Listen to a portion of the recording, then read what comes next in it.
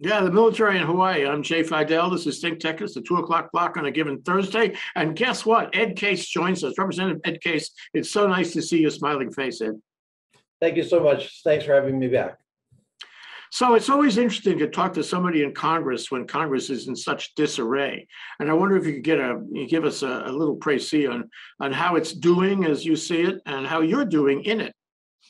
Well, I think, there are really two levels of Congress. The one level is what you actually do see in kind of the everyday, media and the other presentation out there to the public. And it's not a pretty sight at all. I mean, Congress is very polarized. Congress is very divided. Congress, too much of the time, is paralyzed by non-consensus thinking and the thought that if I compromise with the other side, that's going to be viewed as a loss for me and a win for them, and it'll be put out there in the public that way. And that has just been really destructive on a number of levels. It certainly has been destructive to some of the large policy calls that we've had to make in our country and in our national government. But on occasion, you have some bright spots. For example, we did pass, to the point of this call, a National Defense Authorization Act, which is our annual defense bill. It's been passed on time and on a fairly nonpartisan basis for decades now. And so that was a good solid result. We passed a bipartisan infrastructure package at $1.2 trillion last year that was passed and is now in the process of rolling out to the country. I supported it very strongly. And so those are bright spots, but it can be very dysfunctional and even discouraging on a day-to-day basis. There are whole areas of Congress where we actually do work pretty well together, a little bit below the radar. One area is on the House and the Senate Appropriations Committees, and I'm a member of the House Appropriations Committee, which is responsible for all federal funding every year. And that committee tends to be a little less partisan. We tend to, be a little bit more deliberative, and of course we have our fights, but they're not, Mortal Kombat or anything like that. And so that's an area that works pretty well. And then there are a number of caucuses, which are, fairly official organizations or just working relationships that you put together on particular issues that are very, operate in a less partisan atmosphere. Two examples of that would be, I'm a member of something called the Problem Solvers Caucus, which is a caucus in the House of 29 Democrats, 29 Republicans. And we're there to see whether we can find those solutions to some really knotty problems, whether it be immigration or China. I was just appointed a co-chair of the Problem Solvers Caucus, a China working group. And then the other area that— How successful has that working group been? We just got going on it. We just actually had our first meeting this week, and we've got a lot on our plate, clearly. And then the final thing I would answer from the in general in Congress is Pacific Islands Caucus, which I co-founded a couple of years back on a bipartisan basis. That is, as it sounds like, focused on our country's relationship with the Pacific Islands themselves. So our backyard. Military, non-military, everywhere in between. And that caucus has been quite a joy to work with. We've come out with some major legislation in this area, and much of our legislation is now adopted and passed the U.S. House. And so I would answer you. It's a mixture of a lot of things. But from my own personal perspective, sure, I get discouraged quite a bit of the time, but I really can't afford to dwell in discouragement. I've got a job to do, and I just use whatever position and whatever influence and whatever tools are at my disposal to try to advance things in whatever way I can. Yeah. Voting rights is so important, and unfortunately, it's not stuck in the House; it's stuck in the Senate, and not too much you can do. We've passed very, very solid voting rights legislation in the U.S. House a number of times already. And I think that is one of the tragedies. That is one of the real areas where there just is not any real good explanation for the failure of some of my colleagues to move on basic voting rights, but that somehow the maintenance and expansion of voting rights represents a threat to them politically, which is a very sad commentary, really, on many areas. I hope we can, overcome that at some point, but that has been a discouragement to me.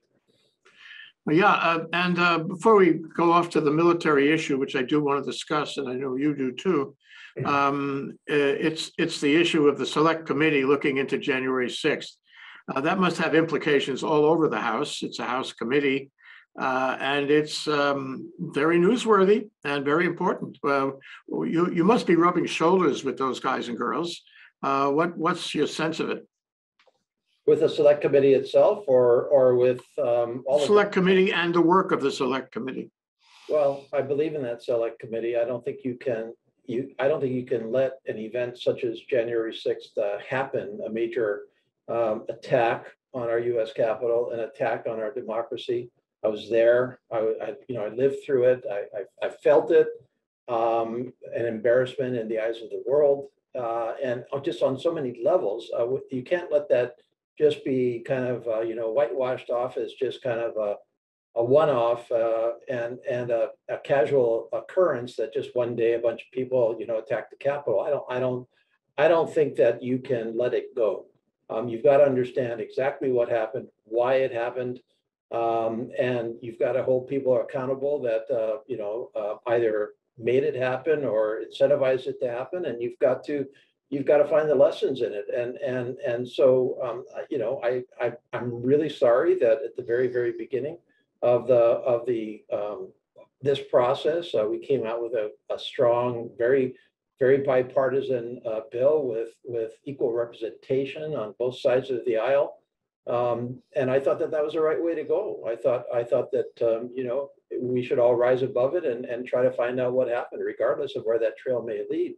That didn't happen, and so we basically had to do it ourselves. And I support their work. I don't know what the results are going to be, but I certainly expect that we will get to the bottom of it, and that whatever we find will be, not only fully transparent to the American people and to us, regardless of whether it's a negative reflection on kind of how we went about things on that day or in preparation, but that we can learn the lessons from it. Yeah, and of course, all those things are of great concern. But right now, immediately, as we discussed before the show, Ukraine is a great concern, and that does touch the military and the appropriations for the military and so forth. And saw in the paper today that, in fact, we were sending troops to Poland in some substantial number. So it's not boots on the ground, but it's boots close by. And I wonder what your thoughts are about that, and how you feel it affects the Congress and the people, the country. Well, Ukraine is a sovereign country, a country that is aligned with us. It's not technically part of NATO, but certainly it is part of the community of nations of Western Europe and Eastern Europe who aspire to and want to live under a system of government. Then we share those values, who want to exercise their sovereignty, who want to better their people, who want to practice democracy, and who want to be part of the international rules-based order that has maintained the peace in our world for 3 generations now. The peace didn't happen by accident. The peace happened because we came up with common rules and common ways of resolving conflicts. We memorialized them in institutions like the United Nations. Certainly NATO is a part of that world. And so, the threat, even the threat by any country to invade the sovereignty of another country who wants to go in that direction, is a direct threat to us. And it's not just about Russia, and it's not just about Ukraine. It is about whether countries like China can do the same thing in the Indo-Pacific or beyond, for that matter. And so this is unfortunately one of those very difficult situations where the implications are very severe and significant for Ukraine itself, for Europe, and for the world. And we are part of this world. So, sometimes I still, hear people saying, well, what business is it of ours? What happens in Ukraine? Well, it is our business. We are part of this world. We are a leader of this world. And we are being challenged by very authoritarian regimes who want to impose a different view of the world on not only their own citizens, but the rest of the world. And that does affect us. And so you obviously have to ask yourself, so I'm not one of these that says, let's go back into our own little world here and just worry about purely our domestic policy. First of all, in an interlocked and interconnected world, we can't do that even if we wanted to do it. And second, it sounds very much like the 1930s at some point. So talk about learning lessons. Now, I'm not a proponent of boots on the ground in Ukraine, but I certainly am a proponent of taking every measure that we can to dissuade Russia from invading Ukraine and to make the consequences of Russia invading Ukraine so severe that either it decides not to do it to start with, which of course is the intent here, or decides it can't do it even if it starts to do it, or pays such a heavy price for doing it that it and others never think about doing it again. So that's an economic response. That is a defense response. We are helping Ukraine with their own defense. Congress is involved in that. I believe we should help them with their defense. We've funded their defense capability, and we obviously do have some obligation to be prepared for the worst, to include a military presence in other parts of Europe. What's interesting is this somehow is different, where Vladimir Putin plays it out as a sort of chess game, and you never know what he's going to do the next day. At the same time, I think it's a learning experience for this country, a learning experience for President Biden, because he's found new ways to deal with that. He's found new strategies for public opinion, for public discourse. And in my view, I'd be interested in yours. My view is that he's doing a good job in order to deal with the misinformation, disinformation that we are getting from Russia. Well, he's done a number of things well. I think in this area, he has been I think he's found the right balance between very straight talking, tough language, and without the kind of attitude that can be projected out there in the world that can be misinterpreted very easily and cause the situation to spiral out of control. So a clear set of consequences. I think that one area has done a very good job of is working with our friends and allies and partners around the world to present a united front to Russia, because we cannot do this alone, and we should not do this alone. If Europe doesn't care about what happens to Ukraine, kind of why should we? In some ways, and Europe does care about what happens to Ukraine, but we got to hang together. And countries like Russia and China are constantly trying to figure out whether they can shatter these relationships, whether they can divide these alliances, and whether they can splinter the folks that they think are getting in their way of imposing their system of government, their system of directives and mandates, and own view of an international rules-based order, which is an order that they created and enforce on them. And so it's very important for us to hang with our people, and I think Biden has done a good job of that. Yeah. Well, let's move on to the military per se. We're here on the military in Hawaii, and I know you have a report to make to us, in a sense, about how the military in Hawaii is doing, its connection with the federal government, appropriations, and policy. What are your thoughts these days about how well the federal government is handling Hawaii, and how well Hawaii is handling the federal government? Well, of course, you can never get into this discussion, and I think it'll be some time before we can get into this discussion without taking Red Hill straight on. And so I talk now, leaving Red Hill to its own specific discussion. So these are general observations, and I think Red Hill has changed some of this equation, which is one of the really tragic consequences of Red Hill.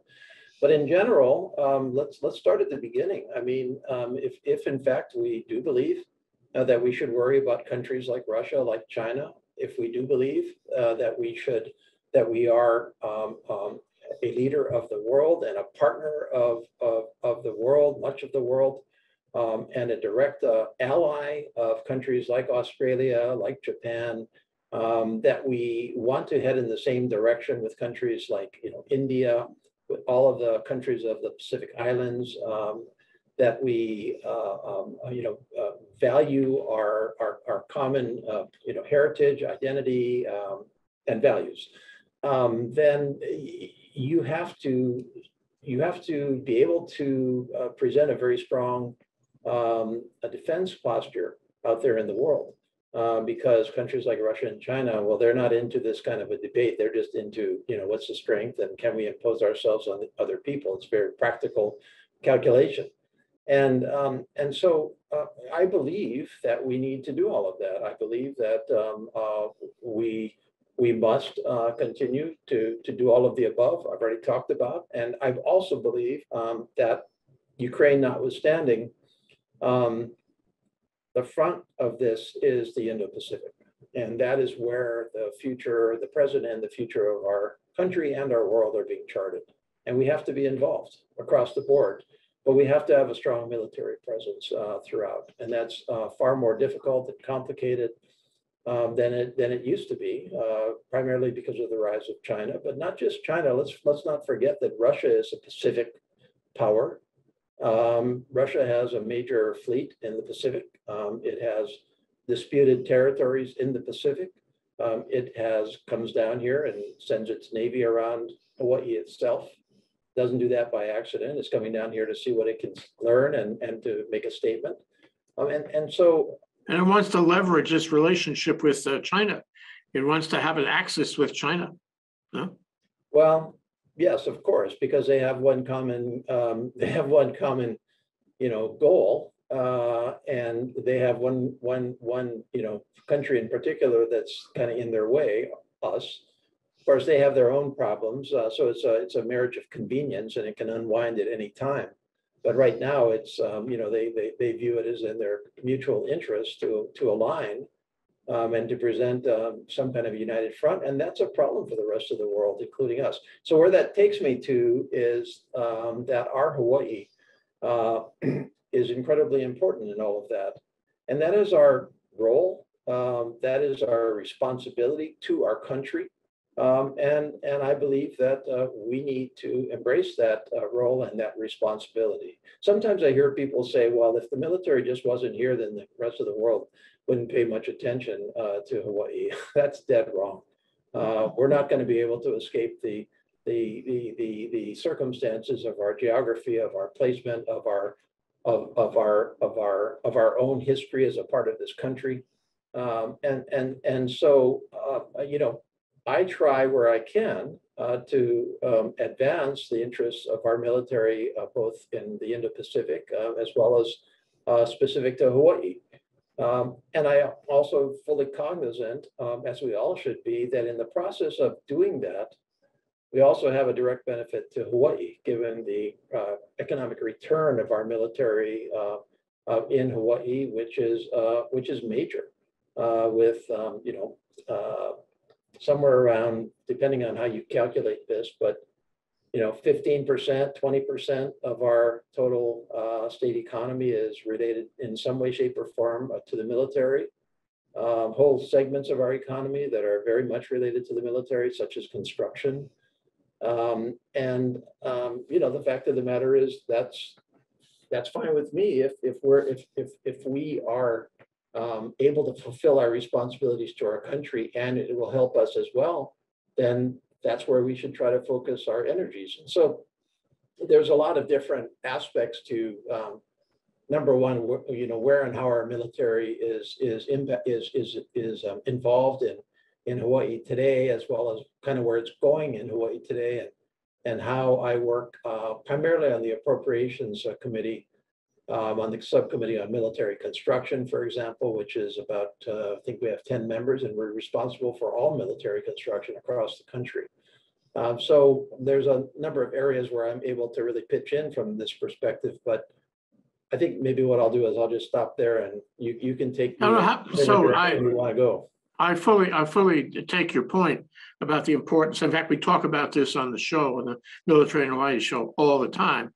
I just wonder how you feel that plays into the resolution of the Red Hill thing.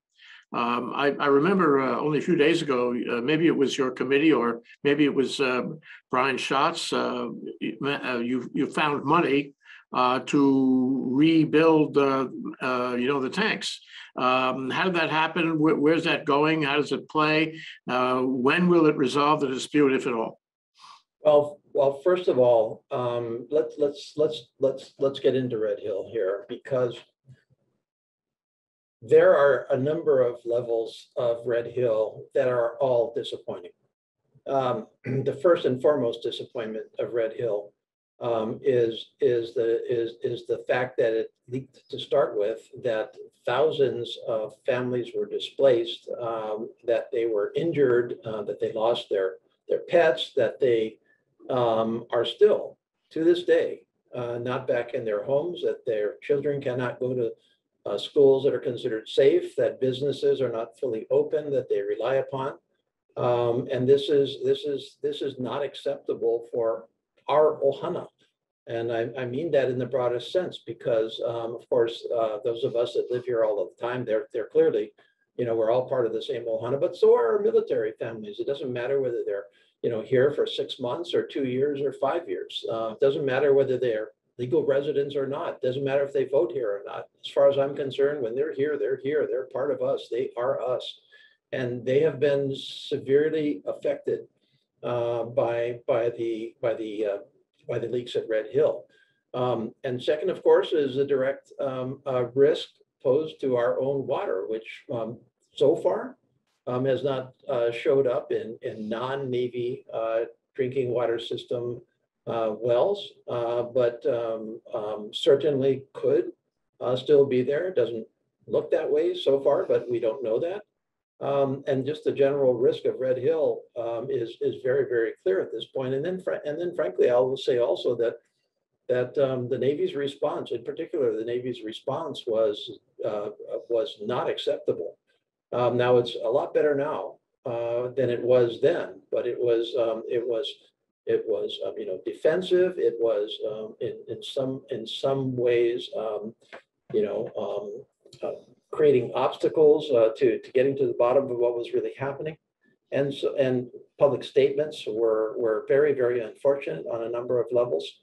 And so the early days of Red Hill, continuing until fairly recently, were really a disaster in many ways for our Navy. And so Red Hill has just been really, really bad all around, I would say. But on the broadest possible level, our military presence here in Hawaii does depend on our support of our military. Our military cannot carry out the degree of logistics, of preparation, of activity, whether it be Pearl Harbor or Hickam or Kaneohe Bay or Pakuloa on the Big Island or Kahuku for major training ranges or training ranges that are in state waters. They can't do that without our support, and we have supported them. I think most people in Hawaii understand the importance of our military, believe in our military, understand the mission, and support the military presence here and the military's use of our resources that is necessary for the military to fulfill its duty and its responsibility to our country, and by the way, to us, because they do protect us as well. Well, and they stand ready to help us in times of natural disaster. Well, and not just natural disaster, but you know, a broader protection as well. So there is a benefit there. But that public confidence has been shaken by Red Hill. And I don't think that most of us distinguish between the Navy and some other branch. It is the military. And so one of the real consequences of Red Hill has been really a real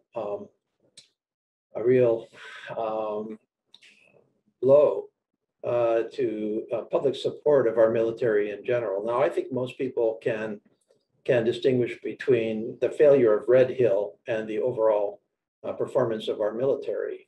But certainly the confidence that was there and the kind of the carte blanche that was there, that will take a while to recover. And of course, it depends very much on what the Navy itself does in terms of the remediation of Red Hill and of compliance with the state's order, which orders it to defuel. And frankly, I think it's also going to depend at the end of the day on our Navy and our military in general coming to a conclusion about all other alternatives to Red Hill as a bulk fuel storage facility.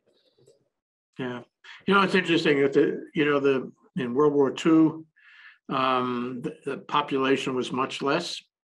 There was a lot more land available to the military, and they were more significant. They are still a very significant part of the economy, but they were even a more significant part of the economy then, and the community has grown up around them.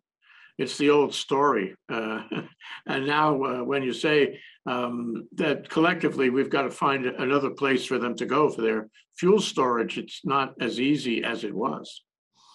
Yeah, that's true. But the military does have an adequate footprint today to fulfill their reasonable needs for a long time into the future. So the challenge, we don't have the challenge that occurs some parts of our country and world where our military needs expanded facilities in order to fulfill their function, or such constraint on their facilities that the friction between civilian and military uses just becomes so acute that it is very, very problematic to continue. Okinawa would be a good example of that, where we had major military bases right after the Second World War that were out in the boonies at the time. But then, Okinawa itself, the population grew up around those bases in a very dense way, and they have to move those bases. And I think they should move those bases. We don't have that here. But certainly, again, the military does utilize not only its own land, not only its own resources, it utilizes our resources. It leases state lands. It obviously occupies and does joint use with much of our civilian community. It's not walled off, and so it's really critical that the tragedy of Red Hill be remedied in a way that does restore public confidence in our military, because I can't accept the alternative. Now, you asked me about cost of Red Hill. And my function over this last 2.5+ months of this crisis is I guess I would put it into 3 buckets. Number one, taking care of those directly affected. So primarily our military families, flushing the water, testing the water, paying for their temporary facilities, doing whatever we can to take care of those directly affected right now. Number 2, identifying exactly what happened at Red Hill and why, so that we can correct for even any movement of the fuel, for example, for defueling and remediating. So how do we actually restore the confidence of the rest of us that water is safe, that you can go to any water pipe in this city and county and it's going to be safe drinking water. And as part of that, I think the support for the state's emergency order, which again directs the Navy to come up with a plan to defuel and then defuel. And then number 3, the longer term consequence of Red Hill. And as you know, Congressman Kahele and I introduced a bill just last week where we crossed that last bridge and said, no, we need to close it. We need to come up with another way to satisfy bulk fuel storage facility capabilities in the Indo-Pacific, and you military will work with you, but you need to figure out what that's going to look like, and then we got to close it. Now, that's all going to cost billions and billions of dollars.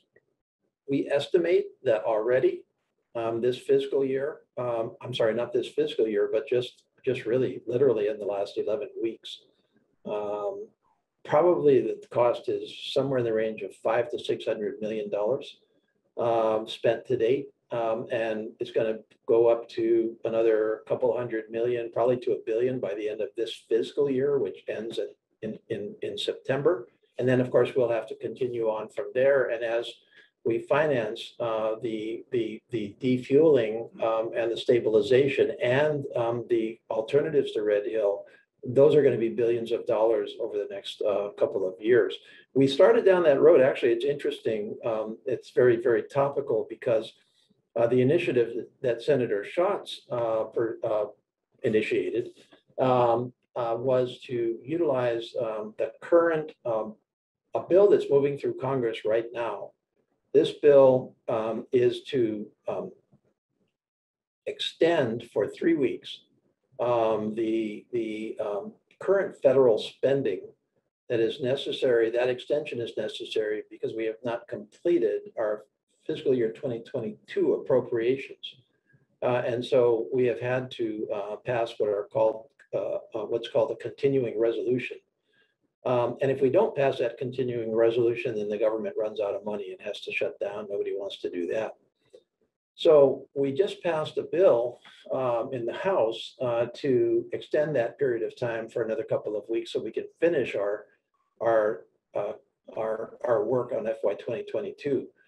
Now, Senator Schatz viewed that as an opportunity to do a down payment from Congress on the costs that have been incurred to date. And he and I worked with him on the House side because these bills have to originate on the House side, succeeded in putting into the bill that is passing through Congress right now, $403 million. It's the only additional funding mechanism in that entire bill. That bill is only about extending deadlines, and it's very, very unusual to get funding like this. But our colleagues understood the dire needs here, and they luckily agreed with us that we needed to start that funding. And I just was looking at my screen as we're sitting here talking. That bill passed the House late last week, and as we speak, the bill passed the Senate.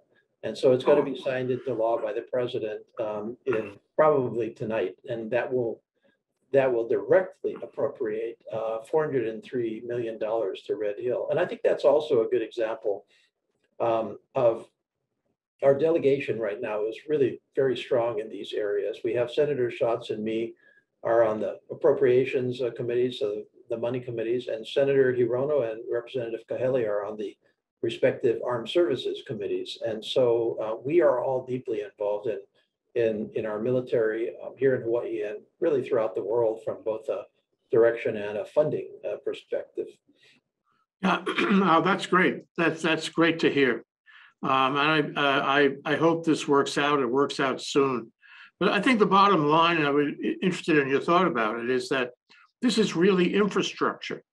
The country changes, the military changes, federal facilities change, communities change, population development changes, and we have got to make the infrastructure change with those changes. This is at the end of the day, this is another infrastructure project, isn't it? Are you talking about Red Hill in particular, or? Yes. Okay, absolutely. I mean, Red Hill is a fuel storage facility. It functions extremely well as a national security asset. However, a national security asset cannot risk our drinking water. And unlike any other infrastructure, it ages. It gets to kind of end of life, and it becomes outmoded. And and sometimes even the basic concept of the infrastructure needs are refreshing. For example, consider that Red Hill is the largest fuel storage facility in the entirety of the Indo-Pacific. And it obviously, from that perspective, has a critical strategic purpose. But that was a World War II concept that was true for a number of decades after that. That you would actually centralize your fuel in one place and kind of bunker it up and protect it, and you'd kind of come in and out with your tankers to disperse it. But you have a different threat now facing us, much more nimble threat, and our armed forces need to be a lot more nimble and be able to move around a lot easier, and they need to be closer to the fight. And the fight is not here, at least we hope it's not. The fight is farther west. And so our military and so if there's a silver lining at all in Red Hill, it is forcing our military to go back to the drawing boards and ask themselves the basic question: do we want a large central fuel storage facility that's kind of in thousands of miles away from where we're actually going to need it in a very short period of time in the worst case scenario?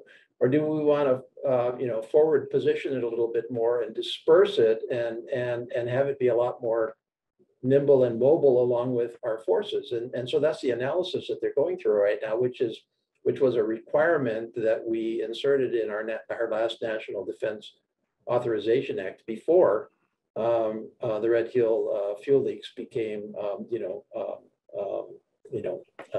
happened. No, it sounds just like energy. Energy was centralized, it was all the hub, and then the spokes of the wheel would send it out to consumers.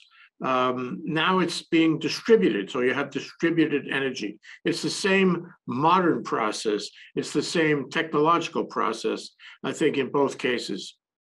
I mean, as you talk to some of our military, for example, they'll basically, say, well, if the again worst case scenario of a fight occurs, in the South China Sea, just to pick an example, is it going to be over before you ever had a chance to get any of your bulk fuel storage from Honolulu there? Those are the kind of questions that they're going to have to, that they are answering. And so, personally, where I think this is probably going to end up, besides the fact that Hawaii is by and large almost uniformly opposed to any continued function of Red Hill as a bulk fuel storage facility. Certainly, the congressional delegation has taken that position, as have the governor, and as has the mayor of the city and county of Honolulu. And so, really, we have a real unity of conclusion here, and obviously, we're going to try to carry that through in Congress itself, using all the tools at our disposal. But I think that actually the military is going to come to this conclusion on its own. And so I think we'll all be aligned, and we'll just have to be, talking about how to achieve it rather than whether to do it. Well, I think it's nice and important to have you in that conversation. It really, with this kind of collaboration, looking for solutions, we'll find one. We only have a couple of minutes left. In fact, we're over time, but during the program here, I have received 2 questions. They don't necessarily relate to everything we've been talking about, but if you don't mind, I'd like to pose them to you quickly and see what your thoughts are. The first one is, seriously, when is the US government going to pay a fair rent for all the property that the government occupies in Hawaii? Example, 147,000 acres of prime land in Pohakuloa for $1 for 65 years. Really? That's one question. Thoughts on that?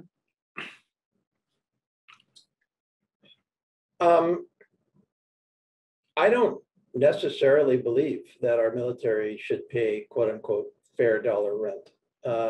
I could have this discussion on a lot of levels, and to be honest, I haven't thought it all the way through myself. So this is kind of a first reaction, but I do believe we have obligations to our military. And I do believe that where we can help our military, we should.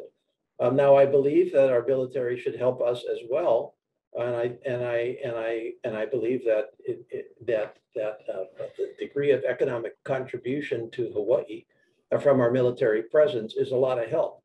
And so, to some extent, I feel that if we have land like Paakaloa that really would not be used for any other purpose, where we can help our military, and there will be a benefit back to us from our military that is enhanced by the availability of training ranges, then I don't necessarily believe I need to receive a dollar for dollar fair market value in that context. However, I definitely believe the military has to take care of our resources, and so obviously it needs to spend the money to preserve Paakaloa or whatever the resource might be. But I guess I just don't look at it quite the same way. I acknowledge and understand the appeal of that argument, but I think it's a little more broad and complicated than that. If the military, clearly, if we were to require them to pay the value of the use of that land by them, then it's not going to be the end of my day. But I don't automatically go there.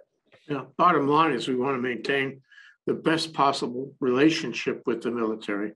We go back a long way. The Navy was at Pearl Harbor in 1850. We are intertwined in our history, our culture, our interest.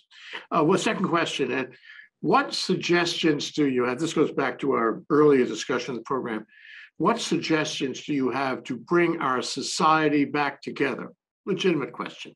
Whether locally or nationally, are our divisions, divisiveness, I suppose, real or mostly hype and manipulation of and by media? Well, I think our divisions are real.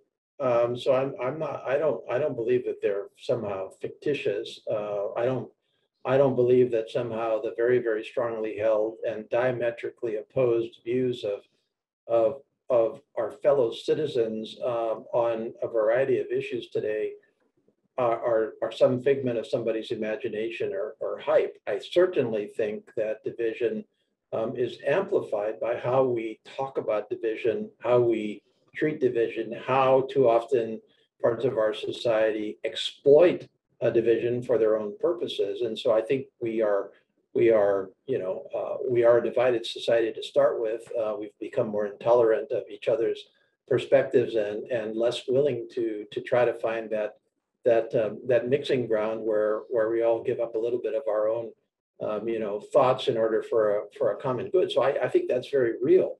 So I don't take that lightly, and I don't believe that the solution here is to shut down free speech and say, well, you can't exploit those divisions. I hate the fact that they are being exploited, but the opposite side of that is to not have people talking about divisions to start with. I can't accept that solution. I think we all have to practice what we preach. If we all, if 90% of this country thinks that it's way too polarized and way too, divided, and we can all agree on that to start with, then you can't go around and say, well, I'm gonna insist on my way or the highway. You can't go around and not look to the other viewpoint and ask, is there merit in that viewpoint? Can I understand it? Is there some way to find a conclusion on it? So what I try to do myself, because I'm a leader of this country and I feel that I need to practice what I preach. So I try very hard not to.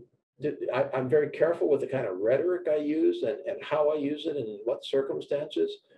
I try where I can to find those consensus positions, even if it means not exactly the way I would do it. I try when I do disagree, and our let's face it, democracy is not about all agreeing all the time. Democracy is about providing for a common view of it that generally represents the majority, subject to protection of minorities.